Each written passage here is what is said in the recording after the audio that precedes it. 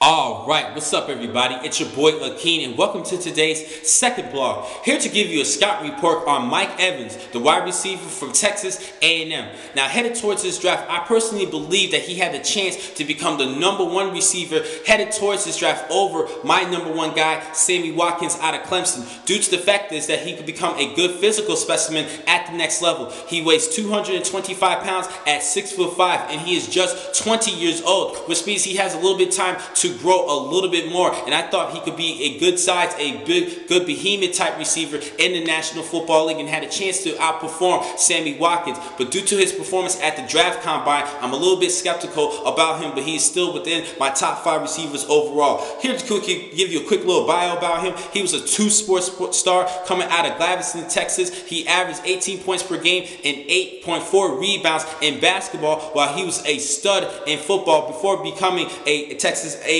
Aggie. And he was redshirted back in 2011, and in 2012, along with his star quarterback Johnny Manziel, they both became great players and great stars. He had a breakout season, 1,105 yards receiving on 82 receptions.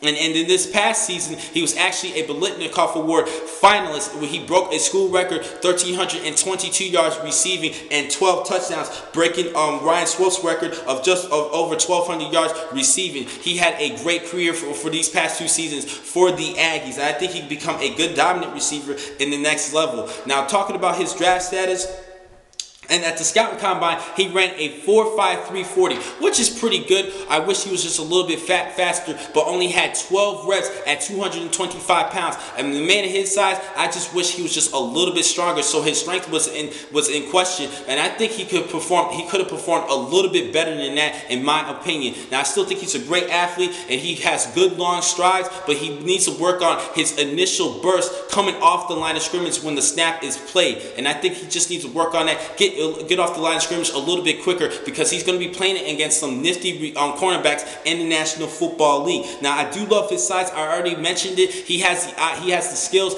and the height to out jump and outbox a lot of these cornerbacks in this National Football League, and he can actually catch you a lot of passes. And he depends more on his body and his physicality to outplay these cornerbacks. And this is not the same between the cornerbacks in the NFL compared to the cornerbacks in college. So he needs to work on his separation. That is one weakness he just needs to work on. A lot of his catches, wasn't really had too much separation between him and the cornerbacks, and he's going to be struggling a lot. He just needs to increase that speed burst and his separation. But I still think he's a dominant receiver.